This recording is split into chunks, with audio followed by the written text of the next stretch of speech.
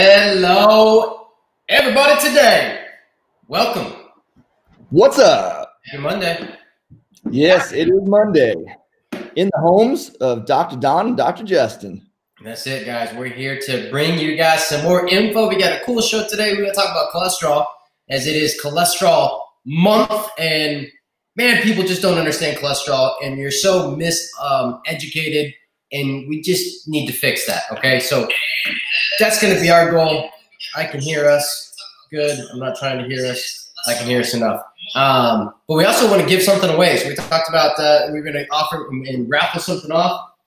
In here is all the names, and we're going to raffle off California Poppy today. So if you participated and you you tag people that you love and you care about, bam, you got invited, and you're in this, and we're going to draw that here shortly. Okay. Right now, let's talk about cholesterol. Let's get into it. What the heck is cholesterol? Man, cholesterol is absolutely essential for function. You gotta have cholesterol, and that's that's why so many people. One of the main reasons why so many people are sick today is because they're miseducated about cholesterol. They're trying to avoid foods that are very good for you, that are told that it can increase saturated fat, which will increase cholesterol, which will increase risk of heart disease. And that's the big thing that we want to talk about today, guys, because the whole thing that we're told is saturated fat equals high cholesterol equals heart disease.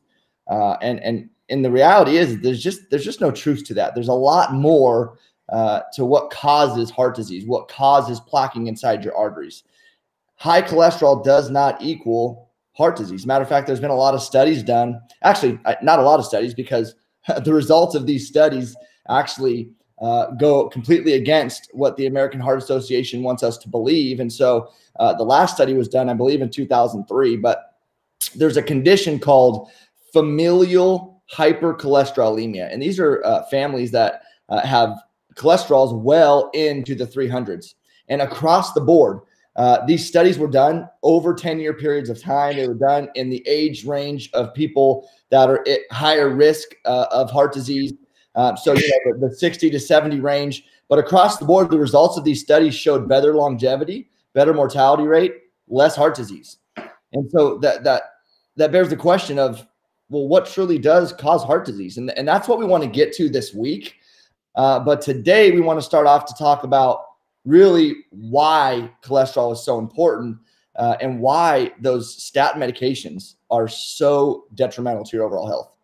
Yeah, well, let's hit this real quick, because I know people are thinking about it. And guys, as you jump on, make sure you ask questions, comment, ask questions, and obviously start sharing this thing around, because there's so many people that need to know the truth about cholesterol. And I think one of the big questions that people will get and that comes up is, yeah, well, my doctor said. Oh God, I love when you lead the conversation with, well, my doctor said. Like, okay, well, what am I going to have to tell you that he's an idiot about? Said that it's you said familial, that it's genetic. Genetic, yeah. That because my family had it, I'm going to have it. Or I love this. I don't have high cholesterol. I don't have anything wrong with me, but because my family has it, my doctor put me on this. That is just absolutely crazy. And I hear that all the time. And let me just hit this on genetics, that the show and the research more and more shows every day that it's not genetic, rather it's epigenetic. And epigenetic simply means that it's lifestyle related. So cholesterol is a lifestyle type thing. Now we're going to talk about why things go up, why your cholesterol's up, and just like educate you a little bit more about that today and then through the week. But it's like diabetes, like it's a lifestyle. It's not just because your family had it, you're going to have it.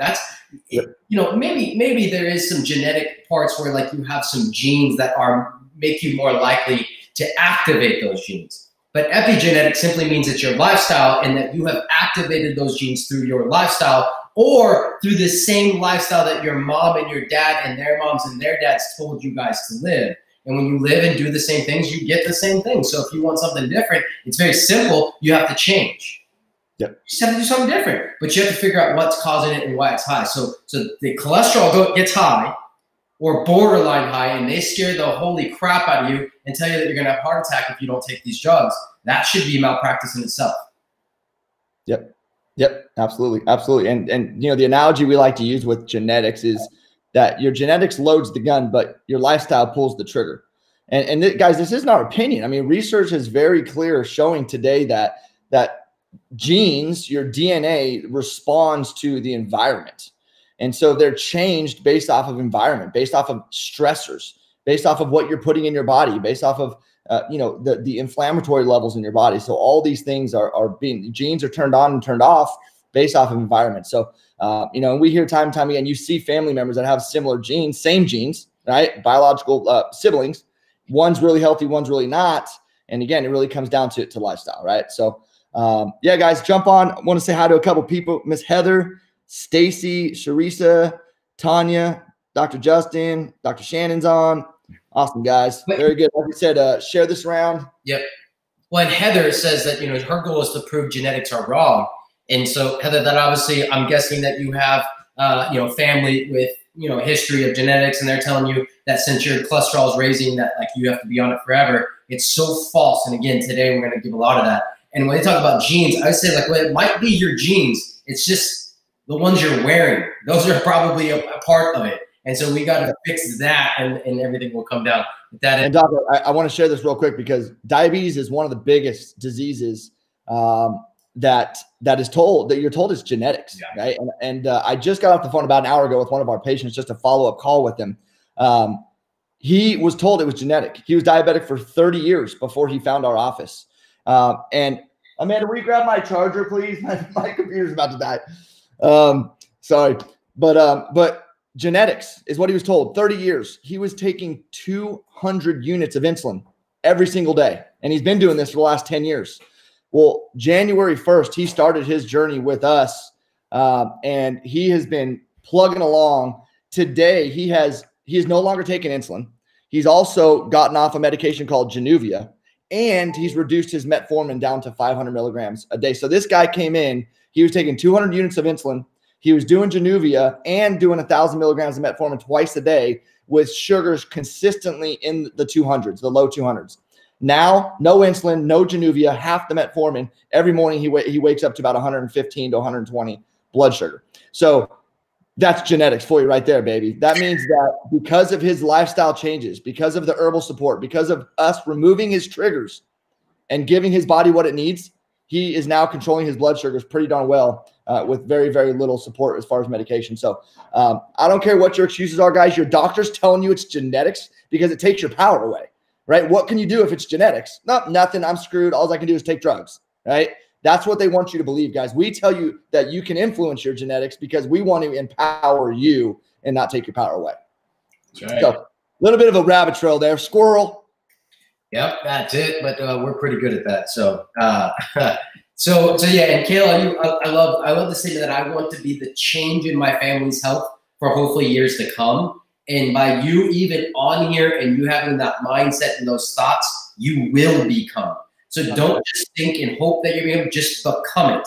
And you are going to be a leader, and you're going to teach your kids, and they're going to watch you, and we're going to break generations of these curses, generations of these diseases. And it starts right now with you. So that is flipping amazing, Kayla. So, all right, squirrels are gone. Back to it. The next question would be, Dr. Miller, is what? Okay, so why do I have high cholesterol? Why does it get high? Because I think that's a safe question and even a better question to ask your doctor. Why is it high? Because when you go to your doctor and you get a CBC and it's a little elevated, be on the drugs. And you don't ask the question why. Why is it high in the first place? Or what is that even telling you when it's high? Yep. You have to ask why. You have to ask why. And what is high? What is high? Is over 200 high? Is 201 high, but 200 is okay?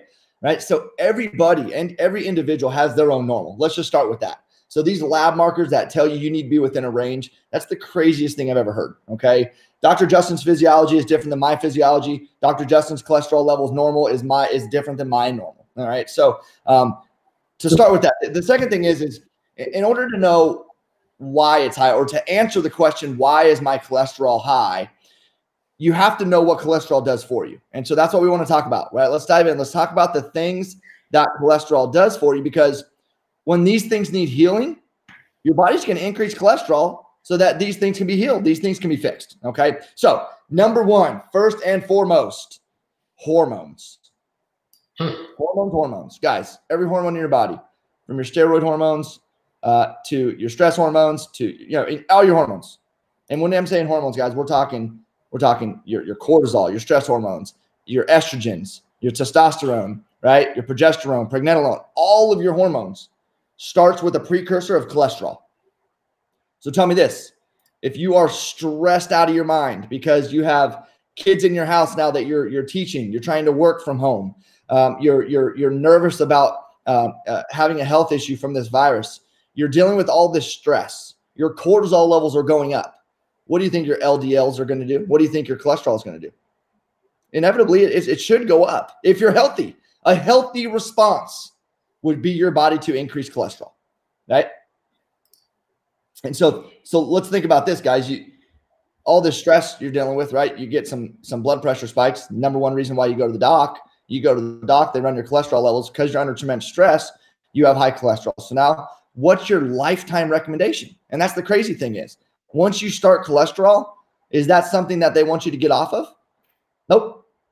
So because your body was having a natural response to stress by increasing cholesterol, you had a negative symptom from it. You went to your doctor, they checked your cholesterol. It is so-called high. Now you're on a cholesterol medication forever.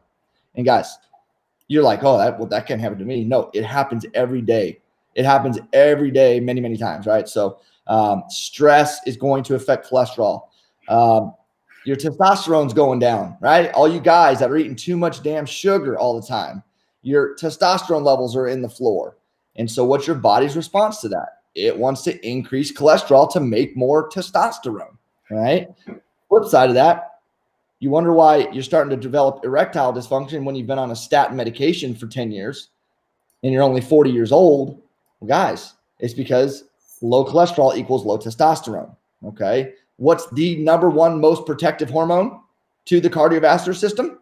Testosterone, all right? So you're taking a drug that's supposed to be reducing your risk of heart disease, and it's reducing a hormone that is very protective to the heart. So, guys, I can go on and on about hormones. At the end of the day, you need cholesterol to make hormones, all right?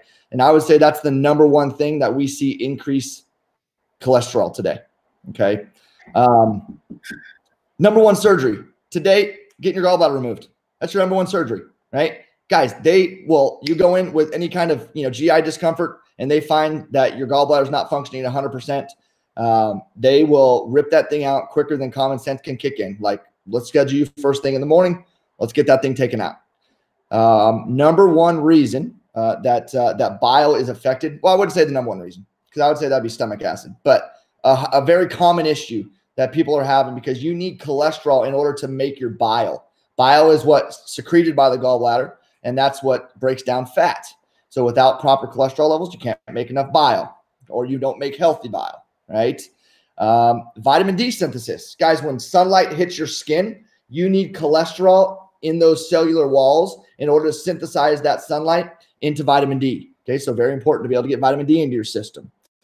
Let's see. So one reason why we're so big on breastfeeding, guys, is because cholesterol is so important for brain development and brain health, right? So breastfeeding, that baby's getting so much good cholesterol from mom. And in reality, there's very little to none of that good cholesterol in most all formulas. Okay, so very, very important to be breastfeeding. But even later in life, as an adult, cholesterol, all your neurons, all your neuron connections, there's a myelin sheath, a conductor on the outside of your nerves. All of these are made of fat, cholesterol.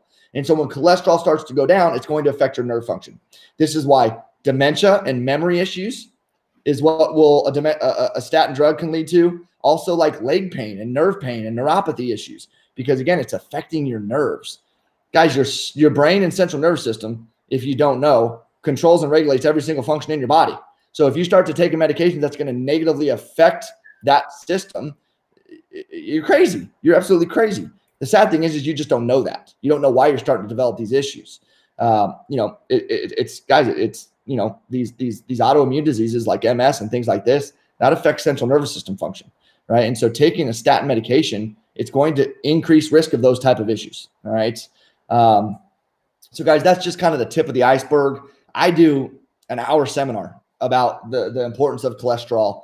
And so at the end of the day, guys, you can see with, gallbladder issues, which so many people have them, with low vitamin D, with high stress levels, with all these issues, your body's going to naturally increase cholesterol. Right. And so again, we've got to start to ask the question, why is my cholesterol doing what it's doing? Not just let's force it down. Yeah. And then they tell you, just maybe, sure, lose some weight, or just tell you to, change your diet, but they don't give you any help or guidance of like what any of that means. Well, what do you mean change my diet? So just like start juicing vegetables. Would that help? Would juicing vegetables make your cholesterol go down? Would juicing a bunch of fruit make your cholesterol go down?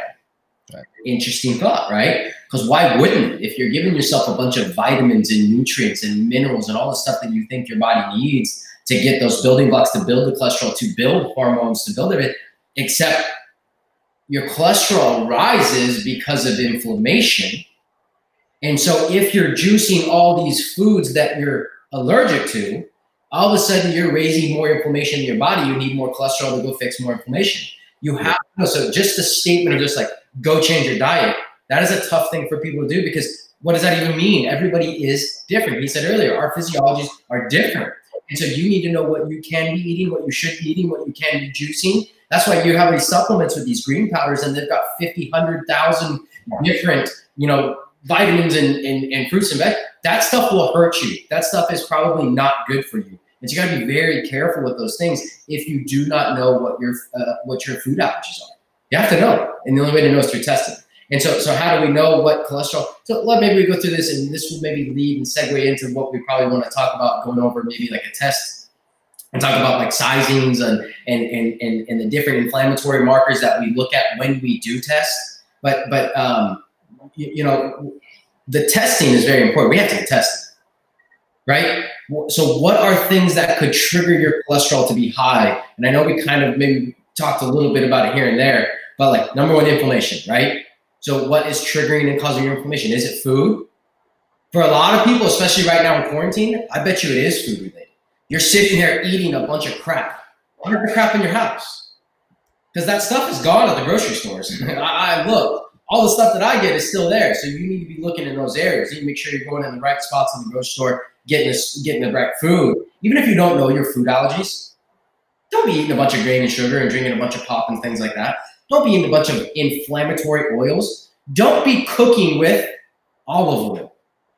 How about that? You want to talk about fats? You want to talk about cholesterol? Stop cooking with olive oil. Albeit a good, healthy fat at room temperature, when you cook it, when you heat it up, you break those bonds, you turn to trans fat, and that trans fat is going to cause inflammation, and that is what causes your cholesterol to be high, right? They tell you just watch out for all these saturated fats and whatnot, but, well, hell, I eat a ton of fat. Number one, I have good stomach. I have good stomach acid. I'm able to break that. And I have a gallbladder. I'm able to break those things down. I've got physiology that's balanced because I worked on it. If you're just like hoping and taking drugs and medication, you gotta change your approach because it's not working. So where else can information come from? Yep. Right. And guys, and the thing is yes, diet is important. Of course, diet's important. Diet's more important to be not promoting inflammation than it is to make sure you're focusing on a low cholesterol diet, if that makes sense. See, when you have high cholesterol, your body's doing it more times than not, because here's the deal. Your liver produces 80 to 90% of your body's cholesterol. So what goes in your mouth is only influencing 10 to 20% of your cholesterol levels. So more times than not, when cholesterol is high, it's your body reacting to an abnormal environment. Or let's see, it's reacting to abnormal stresses. It's reacting to infections. It's reacting to, low hormones, which again, these are abnormal environments, right? I've never seen my cholesterol have a crazy spike. But I've also, for the last 8 years, taken care of myself and do what I tell my patients to do. So, my body has no reason to cause a crazy spike in cholesterol. But guys, listen, all you're doing by taking a statin drug, which is an HMG-CoA reductase inhibitor, okay? Say that 3 times over. But that's the pathway that's stopping your liver from making cholesterol. So the statin medication you're taking has no effect on the dietary cholesterol at all. It only affects liver function. Why do they do that? Because they know that cholesterol is mainly influenced by what your liver does. And so it's bullying physiology. You know, what goes in your mouth is up to you. But again, I see people that eat really, really good and still have high cholesterol. Well, your body's increasing cholesterol so it can heal. It's easy as that. Pretty simple stuff, guys. Again, when you start understanding cholesterol, you don't have to be scared of cholesterol. You don't have to be worried about it being high. If it's high, let's find out why it's high. And again, the answer is just different for everybody. I don't know why it's high in you. Maybe it's stress. There's a lot of stress going around. Maybe it's viral, not just COVID-19. Maybe it's Epstein-Barr. Maybe it's something else. Maybe it's herpes. Maybe it's flare-ups from the good old days, right? Maybe it's bacterial. Maybe it's yeast. There's so many factors that play in, and everybody needs to be treated differently. So if you know why your cholesterol is high, you need to set up a consult with one of us so that we can figure out what it is and figure out the proper testing for you. And yes, Kayla, Cheerios is not going to fix it. She said, like, growing up, remember the commercials, like, just eat the Cheerios and you're going to be fine. And yeah. I even heard a commercial that the Honey Nut Cheerios the other day. Honey Nut Cheerios, healthy for your heart. Unfreaking believable.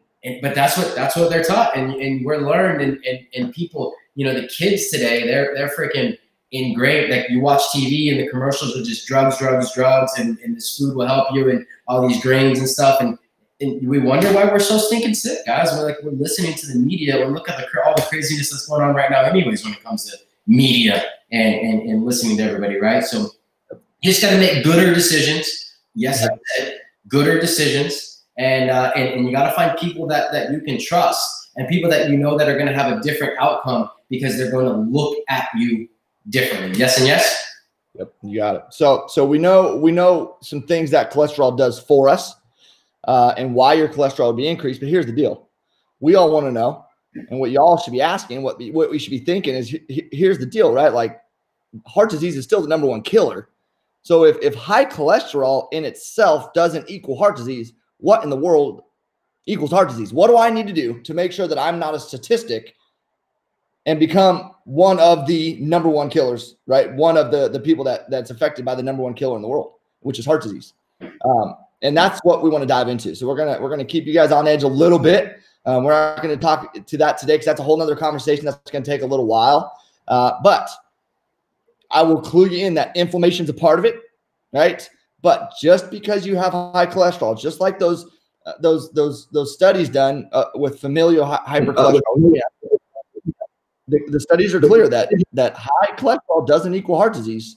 So the question is, what do I need to be doing? What do I need to be looking at? What testing do I need to be doing to find out, #1, am I at risk?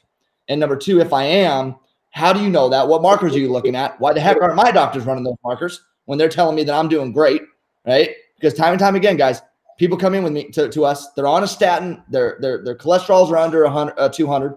LDLs are under 150, and they're plaquing like crazy. They're a ticking time bomb. So how do we know that?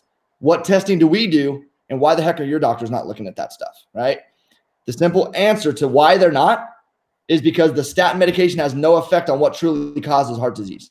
All right. So just give that some thought, guys, because you know people, you yourself may be on them, your parents may be on them, your husbands, your wives, they may be on statin medications thinking they're being very proactive to prevent heart disease, and yet they still could be plaquing like crazy. So tune in this week, guys, because we're going to bring you some great information. I'm pumped. Yep. It's awesome. So that being said, we said at the beginning, we are going to find out who won California Poppy. So here we go, a bottle of California Poppy for those who participated. I'm going to recommend that you guys start participating because we're going to give away some free stuff. Later this afternoon, later this evening, Dr. Shannon is doing a webinar on thyroid health. And she's going to do a little bit, and she's going to just remind people about that and also tell us what the next giveaway is going to be. So giveaway #1 goes to... We love California Poppy, guys. A great calming herb, great to help with adrenal glands, great to help with stress. Man, we love California Poppy. So whoever gets this, lucky person. And if you get it and the bottle is open, just know it was from me and I needed some. So here we go. Winner, chicken dinner goes to Julia Graves. Julia Graves. Nice. Congratulations, Miss Julia. Get a bottle of California Poppy. So Miss Julia, I will be sending that out to you. We'll get that in the mail tomorrow so that you can have it. Thank you for participating. And for those that didn't know, you go back and look at the other posts, but we're going to have a lot of stuff coming up this little bit. Just showering you guys with gifts and just participate and have fun. Stay tuned to learn more about cholesterol. How do you qualify for the drawing, Doc? How do you qualify? Dr. Shannon is going to be telling you that here in just a little bit. So watch, she's going to go live in just a bit. You know, last one was we just had, tag people that you love. And that was just a simple way to enter for this next giveaway and the next challenge. That will be announced later on this afternoon, this evening, okay? Awesome. So awesome, guys. Well, we appreciate the heck out of you. As always, thank you for being a part. Please share this around. Please like this. Please write comments. Please let us know what you want to know about so that we can bring you as much value as possible. Bless you, and we will talk to you soon. See ya.